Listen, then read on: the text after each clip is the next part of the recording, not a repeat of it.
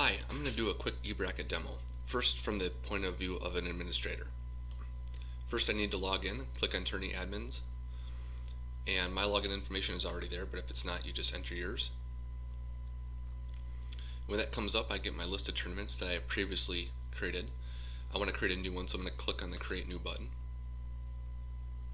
It's going to bring up a wizard that I just need to fill in all the information for my tournament. The name, the sport. There's plenty to pick from. I don't know which one you are looking for. The start and end date, and then a time range for each of your matches. Could be an hour, could be an hour and 15, could be 2 hours, whatever you need. Then information about the administrator that people can see on the website, if you'd like to make that public or not. And then adding your locations. You have a choice of just typing in the name and having it come up and the address will populate, or you can go to a previously used list. If you have locations that you previously used in the past, you can just select it and it'll remember it and populate it on its own.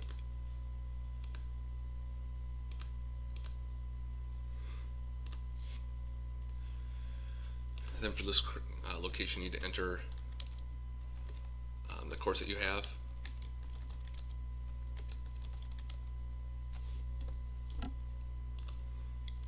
And then the times that the courts are valid, and then just some other information about the location. So if you wanted to add another location, you just click on Add New Venue, and you could keep adding locations if you had multiple locations. I'm just going to leave it as the one for now. And this is your first group. This is basically the group of teams that you're going to have for this tournament. And you'll be able to create different groups as you go on. So here's the 7th grade girls group that I just added. If I needed to add other groups, I just do that here. But I'm going to keep with the 7th grade girls at first, and the first thing I need to do is add teams.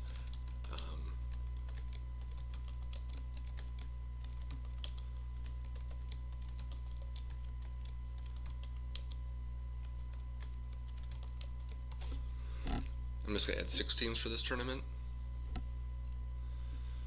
And once I have the teams added, now I can create a pool or a bracket. Now it depends on my format. I could just create a bracket if I knew I just wanted a 16 bracket of some sort, or if I want to start out with pool play and then go into brackets.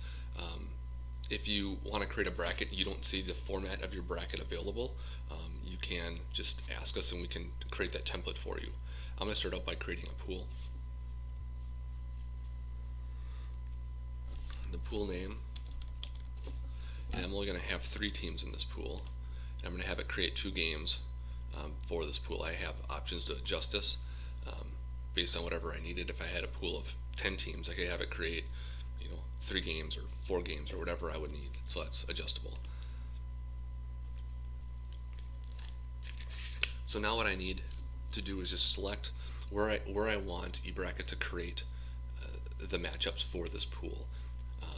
I could pick different venues if I had multiple, but I only have one, so I'll just leave it as all. I can pick on certain days, or if I just wanted games on Sunday, I would do that. At this point, it's just my first pass, so I'm going to leave it all selected. But I just need to select the teams that are in this pool, so I'm just going to select my first 3 teams for this pool and click on Finish.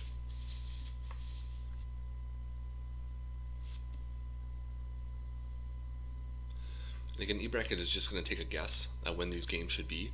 I have the ability to go in and edit all of these. Here I can edit the date and time if I wanted to change it to a later date. I can just change the time. That's up to, I guess that's up to me. And if I also wanted to change the teams, now again, changing pool, there's some catches here. But you can also change the pool teams. You would want to stay within your pool. If you change it to Pool E, that's going to it's going to goof things up. So you really only want to stay within your pool. But you do have that option. And when it does come time to enter the score, this is where you would enter the score as well, but I'll get to that. So here's where you can change the time and location. For the sake of speed, I'm not going to change all of them right now. I just wanted to show you that that was available there. I am going to go in and create another pool. It's going to be Pool B. And I'm going to add my other 3 teams. The same exact process.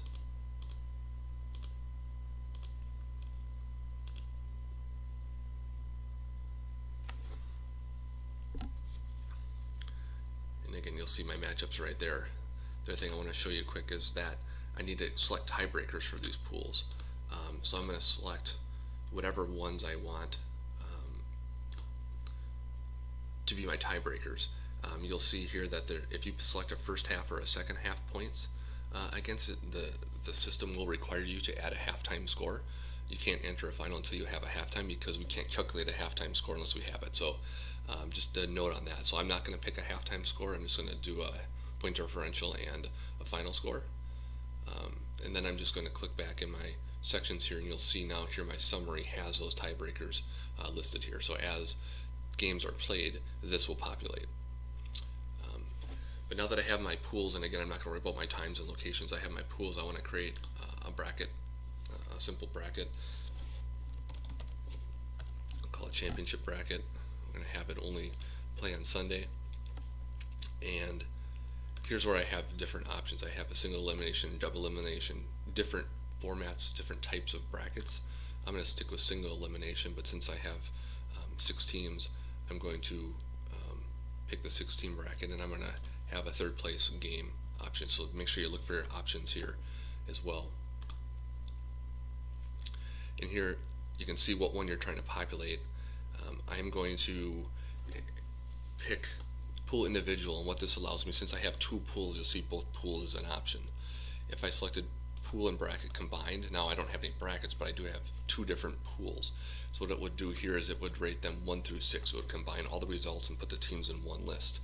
This is used quite often. Again, this is figured out by eBracket based on your tiebreakers that you selected. So either one is fine, but this will combine them together. I'm just going to stick with a regular pool, and I'm just going to select Pool A, first place,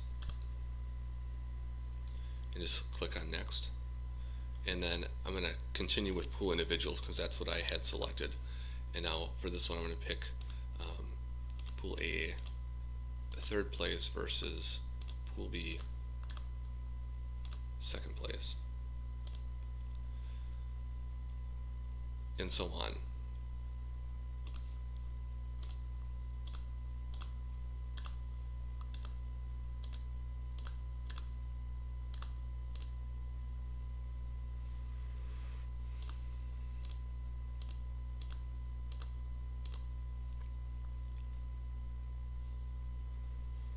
And now you can see that I have my bracket set up, which is based on my pool results.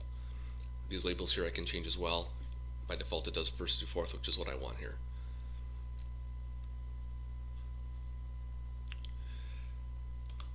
If I go back to Tournament Home, if I wanted to look at my schedule overall, I can see there's a grid here that will show the matchups just to make sure I don't have any overlaps. Now again, I haven't put any time and effort into making sure these are fine, but here you can see if there's overlaps and if there's issues that you have within your scheduling.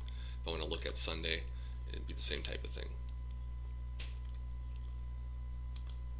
The other thing I wanted to show you quick is if I went in, and if for some reason this doesn't make sense in this case, but if I wanted to create another bracket, I can do that.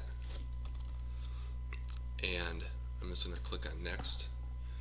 And now you have other options here as well, because now I have a bracket that's available. I could pick that bracket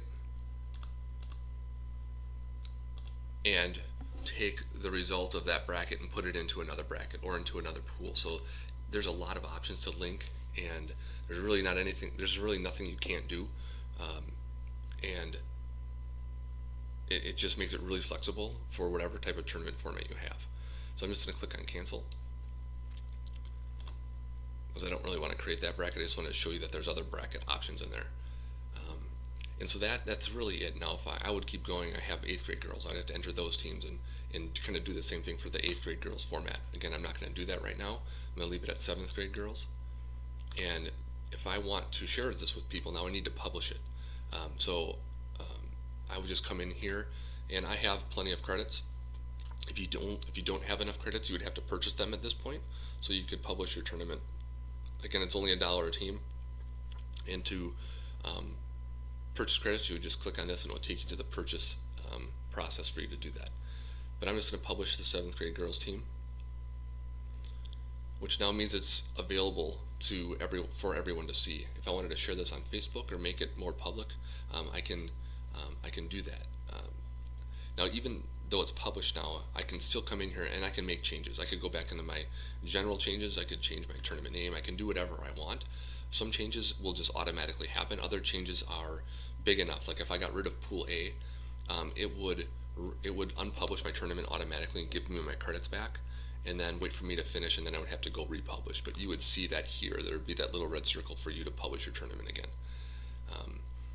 If you want to send messages to your tournament, you can come in here and send messages, and it will shoot out messages to the app and to the website, letting people know, like if you have a rain delay or a snowstorm or whatever it would be, you can let them know. Same with marketing. If you want to share this with someone, you can copy this URL, and this will allow people to come and view the tournament as well, along with some printed material that you can use. So that's really it from a administrator standpoint. You've kind of done everything you needed to. Now from a user standpoint, we would want to go and view this tournament.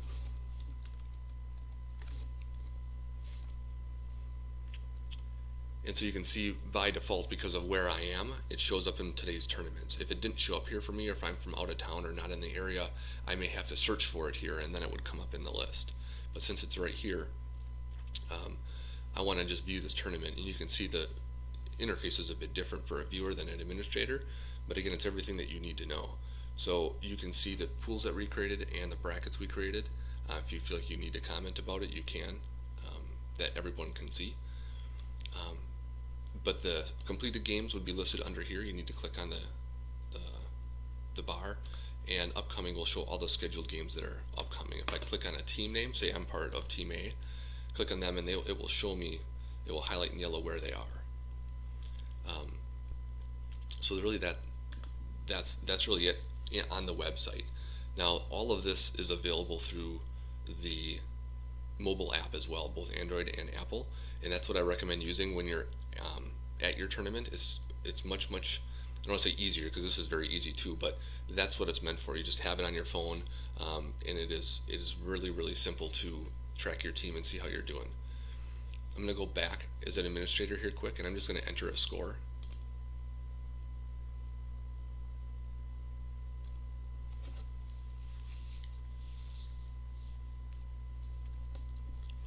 So I'm going to enter a score for this first matchup, and because it's now published, my default page, my default tab here is now the scores, because as a published tournament, the assumption is that next thing I'm going to do is enter a score. So I'm just going to do that here quick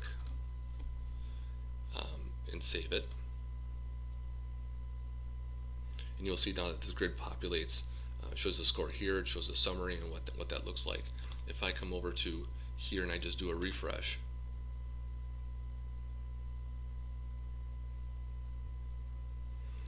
I can see now that that game is right here. If I look under completed games, well, there's that score. And here's the summary for that pool. Again, as you enter more scores, this will continually update as scores get updated.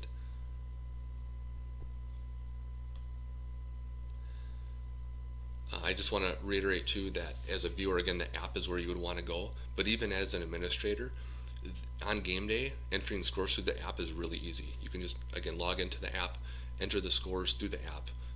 It's just score, click on save, and then it updates it automatically. You can even make minor changes to your schedule, like if you needed to move a game time or location, you can also do that through the app. But if you have big changes, you'd have to come back to the website. But that's really it in a nutshell. I'm just going to stop right there instead of entering all of the scores. but you get the idea just from a demo purpose. I think that it's done its job here. So good luck and enjoy your tournament.